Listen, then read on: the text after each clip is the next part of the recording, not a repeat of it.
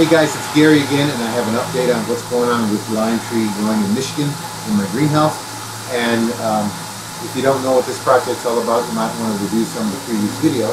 But as you can see, I have a bit of a problem. The tree is losing leaves. And I would say that this tree has lost maybe 35, close to 40% of the leaves. It's not in a critical stage right now, but this is something that I want to find out what it is and nip it in the bud, if you will, before I start to have some serious problems, because the leaves are the food factor of the plant, and if you don't have those, then the plant starts to draw on its stored sugars in other parts of the plant, like the roots and the stems, and once that's gone, the plant will die. The experiment's over. So, what are the possible causes for the reason for these leaves dropping? One could be low light levels. Another could be lack of moisture, in other words, drought. Also, low temperatures experienced in the greenhouse. Another possibility is nutrients, but that's really not very likely. And then combustible gases coming off of my heater. Okay, the first thing I want to talk about is light. The light levels in here are good, so it's not likely that this is the problem. Now, it is true that a lot of plants will lose their leaves when they are growing outside during the summer, and then they're moved inside during the winter months. For instance, if you've ever grown a tropical hibiscus and it's been outside all summer in direct sunlight, doing really well, you take it inside, and then within a few weeks it just drops most of its leaves. Or you might have that problem with rubber plants or fiddle leaf fig. These are plants that don't tolerate a big change in light levels. Now, this tree has been outside. Light levels are lower during the winter months. We'll talk about that in another video, but not enough to cause this particular problem. Another thing it might be is lack of moisture. Now, if you saw the original video, I planted this in essentially a box that's made out of like a styrofoam material. So water can't move sideways through capillary action in the soil, and the box was put in the ground so that it would not get, the roots would not get to go. As a matter of fact, the roots around this tree right now are 60 degrees. So this tree is quite happy. If you were to go outside and look at the soil temperature, which I do have a thermometer out there right now, it's in the 30s. So it's doing just fine. Now, as far as water is concerned, that box does prevent moisture from moving through the soil, but I've been watering it, and it's doing fine. As a matter of fact, when you want to get citrus to bloom, you actually cut down on some of the water so that you stress the tree slightly. But another thing that would tell us if it was moisture, a lot of times when plants are really suffering from lack of moisture, they'll start to turn brown around the edges of the leaves, and then you'll start to get some leaf drought. So we're not seeing that, so I don't think that's a problem. Another possibility is low temperature. Now, our temperatures here are set to be around 50 degrees, and they have not gone down a lot, except a couple of times. A few days ago, the power went out, and I had no blowers to blow the air or pull the air out of the ground from the geothermal, and it got down to about 33 degrees. Started my generator up, got things going again, and it wasn't at 33 degrees more than probably about 15-20 minutes. So we got that going pretty quickly. I did have a time when the fuel ran out, and I checked, it was around 32 degrees, and these plants are well able to handle that temperature. You don't have damage on citrus until you start getting in the 20s and teens, and you don't have problems with the avocados, which are in the greenhouse also, until you start getting in the 20s also. So the other thing is I have pineapples here, and they can tolerate 32 degrees for a short period of time, and they're doing all right. They don't show any great damage from cold temperatures. So we can rule that out. Another thing we talked about was nutrients. The soil here is very rich.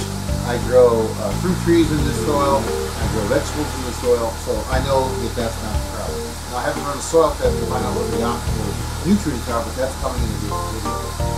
So then what's the other thing that you do consider? One is combustible gases coming off the heater. And remember, my heater is a kerosene heater, and it's an unvented heater. It's designed to use in garages and places like that.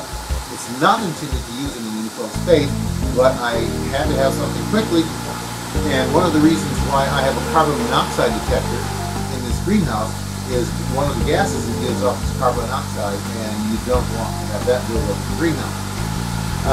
And the other thing is a greenhouse should be tight so that you're not losing heat, so you're actually working against yourself in terms of safety when you have a real tight greenhouse. The detector has not gone off except a couple of times when I put it down near the floor, but it's not a problem now because the heater's not running and there's enough air circulation here that I won't have a problem. We also have carbon dioxide given off, which is not a problem for the plants. Also, formaldehyde, which can be a byproduct, nitrogen oxide, carbon monoxide, sulfur dioxide. These are all called volatile organic compounds. And they are given off especially if you don't have sufficient oxygen in the greenhouse, because when the oxygen is lower, you do not get complete combustion, and that increases the pollution level in the greenhouse. One other little byproduct that I get is water. For every gallon of kerosene that you burn, you get about 1.1 gallons of water.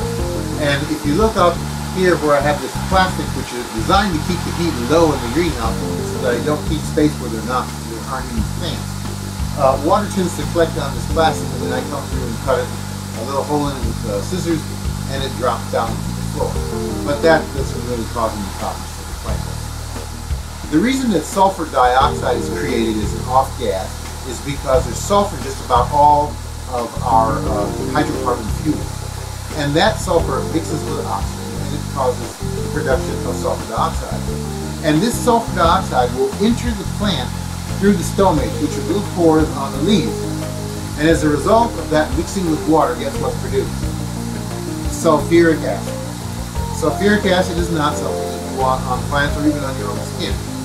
What it will cause on plants is leaf burn, it'll cause flecking, and a general chlorosis, which is what you see up at the top here. It's very yellow leaves here, and also it causes misshapen leaves, which I'm beginning to see here too. And if you want to put some indicator plants in your greenhouse to find out if that's the problem, although these symptoms are pretty much telling you that, then you can grow some petunias and tomatoes, or just bring them in. And in as little as 1 hour, they will start to show symptoms, and that pretty much tells you that's your problem. Also, ethylene gas is produced. And ethylene gas for my pineapples, it will cause them to produce a flower if they're old enough. Usually they have to be at least 2 or 3 years old. But it is a problem for other plants in the fact that it will cause leaf drop, or symptoms, I should say, at as little as 0.01 parts per million. And this not only comes from the fuel being burned, but as the leaves drop and they rot, they also give off ethylene. So you'll also get malformed leaves and flowers, you'll get stunted growth, buds that are growing on the plant will start to add size, in other words, they will fall. And if you have flowers, they'll start to senesce, or they will break down faster than they usually would. And the highest levels of the ethylene will be closest to your heater source, and then it's diluted by air as it circulates around the greenhouse. Now, if you have a heater, you want to be sure that it's maintained properly and you install it properly. As I said before, the heater that I have wasn't intended for greenhouse use, but I was running out of time. So the question that I need to ask is, what am I going to do about this? Well, I'm going to have to buy another heating source, and it's on order right now. I chose a Modine greenhouse heater. It will kick out about 75,000 BTUs, or is it 48? I have to look on that, and I'll put a little note on the screen. And that'll be enough to take care of the heating needs in here in conjunction with the geothermal. And the other thing that I wanted to say is that this is a propane heater, so I have to have tanks and everything, and it will have to be installed by somebody that's certified for installing propane heaters. So that's going to cost me some money. I figure it's going to be about $1,000. Yeah, this is almost like a government project. The price just keeps going up. Anyway, that's what's happening right now, and I hope this helps you to be able to step-by-step diagnose some of the problems you might be having on your plants, and we'll be back in another video. Have a nice day.